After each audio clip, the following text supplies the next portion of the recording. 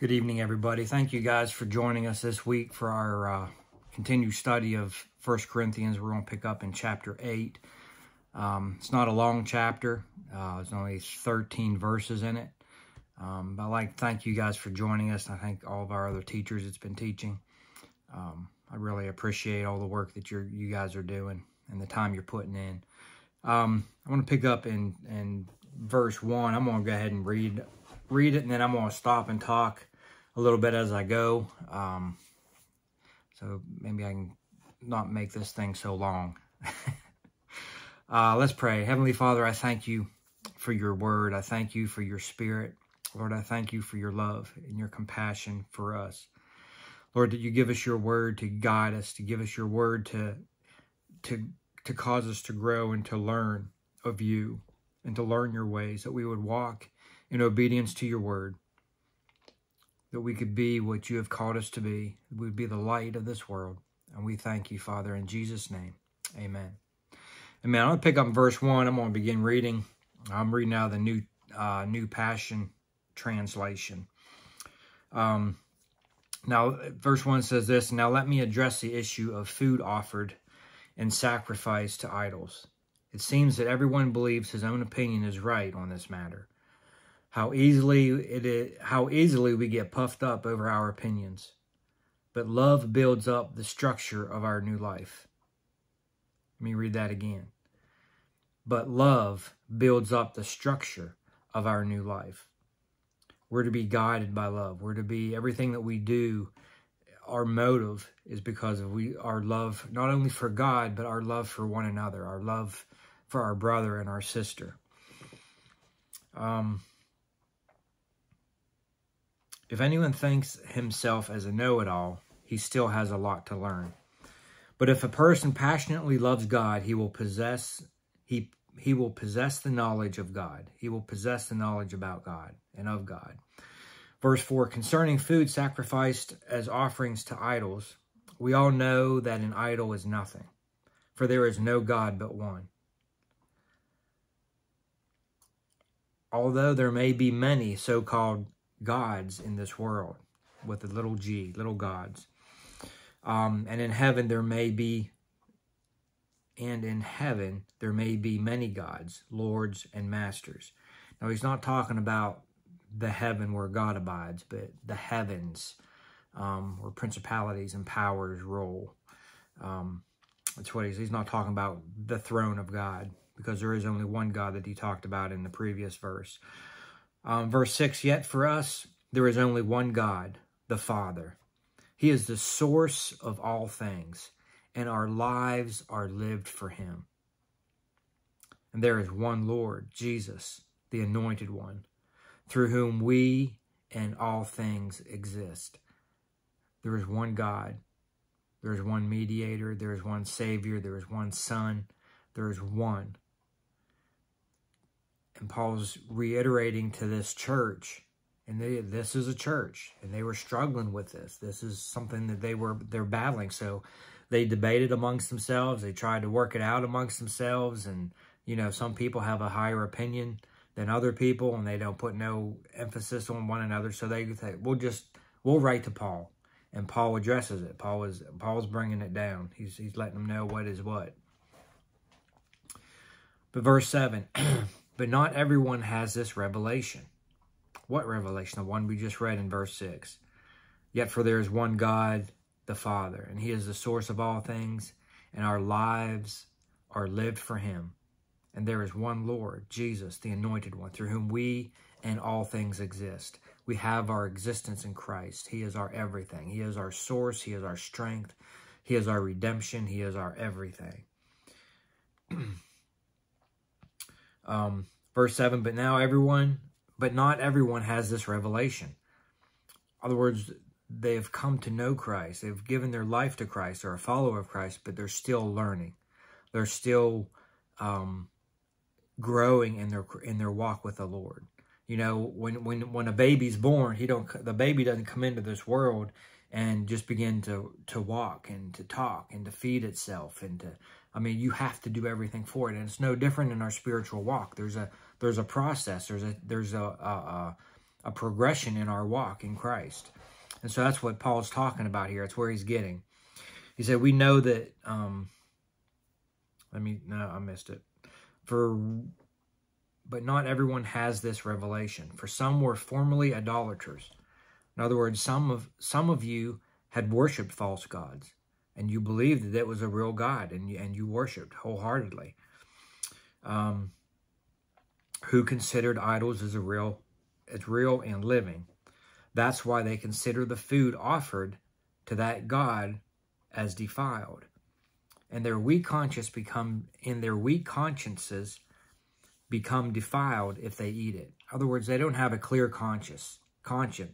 If they eat something that's been offered to an idol, for them it's a struggle because they feel like it's already been offered. It represents their worship. It represents that God is an act of worship, and they were ingesting the food offered, and it defiles them. And it said, and their weak consciences become defiled if they eat it. Verse 8. Yes, we know that what we eat, listen to what he's saying. Yes, we know that what we eat will not bring us closer to God. You are no better if you don't eat certain foods, and no better if you do. It isn't about what you eat that defiles the body.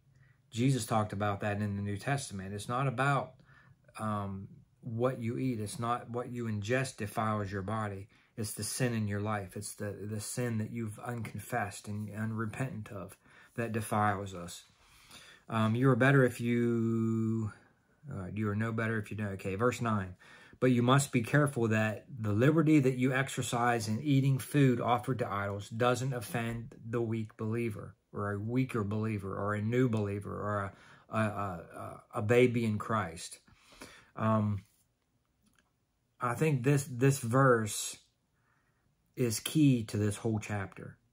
This is what Paul's getting at. You must be careful that the liberty that you exercise in eating food offered to idols doesn't offend the weaker believer or the new believer. In other words, you may understand in your maturity a deeper truth, that this really isn't, an idol really is nothing, because there is only one God, our God the Father, and the Son, and the Holy Spirit. There's only one God. And so Paul's telling them here in this verse, be careful that your liberty, that the liberty you exercise of eating doesn't offend or cause someone to stumble in their walk with the Lord, because they're not at that place. They're not matured into that place. Their conscience hasn't been cleansed. They haven't got that revelation. For if a believer with a weak conscience sees you, who has a greater understanding, dining in an idol's temple, won't this be a temptation for him to violate his own conscience and eat food offered to idols? So, in effect, listen to what he's saying. So, in effect, by exercising your understanding of freedom, you have ruined this new believer. Let that sink in. So, in effect, by exercising your understanding of freedom, by exercising your liberty, by exercising the freedom that you walk in, you've caused this new believer to stumble. You've caused this new believer to maybe turn from Christ, to struggle in their walk with the Lord because they saw you eating food that was offered up. Now, this is important what Paul says. You also, listen to what he says in the second part of that verse, in verse 12. Wounding their conscience in this way, you also offend the Anointed One. In other words, you also offend Christ. You also offend what? Verse 13, so I conclude that if my eating certain foods deeply offends my brother, causes him to stumble, causes him to question, because my freedom, my liberty that I understand that this meat that's been sacrificed it really is nothing. But if it causes them to stumble, verse 13 says this. and hinders his advance in Christ, I will never eat it again. I don't want to be guilty of causing my brother or my sister to be wounded and defeated. If we could get a hold of this truth in the body of Christ, if we could get that truth in our lives, that it's not, yes, I'm free. I know, I understand the scriptures. I understand what's taken place. I understand that it's not really, offered to an idol. It's not really a real God. There's no sight, because our God is the one true God. He is the living God. And so I have that freedom. So to me, it's just a meal. It's just a meat. But if a new believer, if someone just comes to Christ and he's a new believer, or she is a new believer in Christ, and they see you in a place doing something that they struggle with, Paul said, it is better for me to go without than to be a stumbling block for my brother or sister. Even though in my conscience, I'm okay to do this. I'm clear to do this in my conscience. I don't feel guilt. I don't feel condemned to not to do this. But he said, if you exercise your freedom and it's causing your brother to stumble, then it is a sin. You have not only offended that brother or sister, he said you have also offended the Anointed One. So in our walk with the Lord, in our relationship with him, we have to consciously be aware of how we portray ourselves, how we, consciously think. If I go into a bar and I'm sitting there drinking, as a pastor, I'm let's say I'm in a bar and I'm at the bar and I'm throwing a couple back, and someone who's just visited the church, or someone that struggles with alcohol, someone that's had, maybe they were an alcoholic, and they see me sitting there throwing back a beer or whatever it would be, and they thought, it must be okay. And if they stumble and they go back into their sin, Paul says, you have sinned and you have grieved and you have caused that person to stumble. You offended them and you have offended Christ, because ultimately, you and I in our walk is to love the Lord your God. Love for our brother and our sister in their struggle. Paul said, I would never eat meat offered to an idol again if it causes a brother to stumble. You see, Paul understood, and he wants you and I to understand, that our life isn't just about us. It isn't about me. My freedom and my liberty in Christ isn't just about me. It affects every person around me. It affects my family. It affects my friends. It affects my coworkers. What they see me do, even in my everyday life, will affect how they see Christ, how they view Christ. If I'm so judgmental and critical and hateful and resentful and bitter and angry, that's not a good representation of who Christ is in me. And so, if we don't get anything out of this passage, it could be summed up in this. It's not about what you know. It's not about your freedom and your liberty to do whatever you want to do. Because if within your freedom and your liberty, you cause somebody to stumble at the things of God, you have offended Christ. What a heavy weight that will be. Because of your actions, someone stumbled. Someone turned away from Christ to go back to the way things used to be.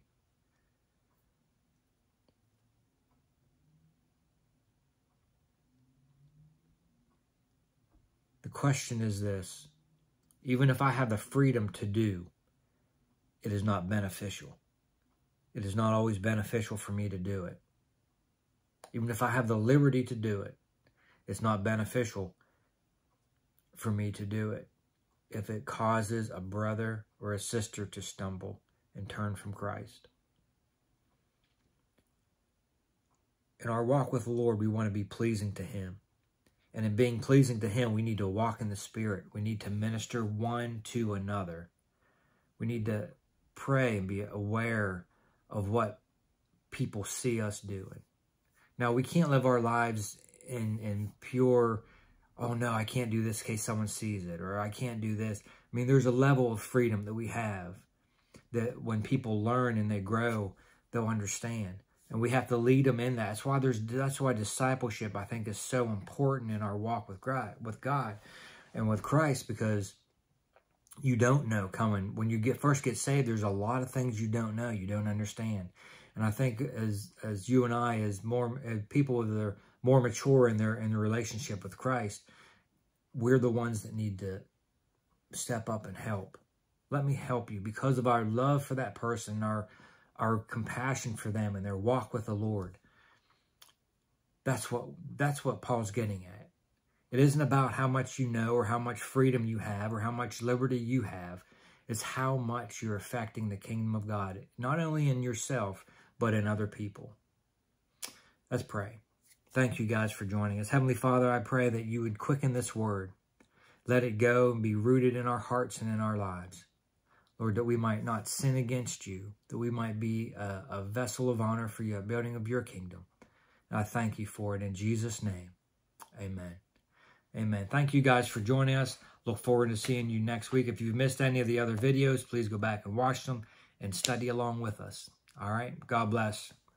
Bye-bye.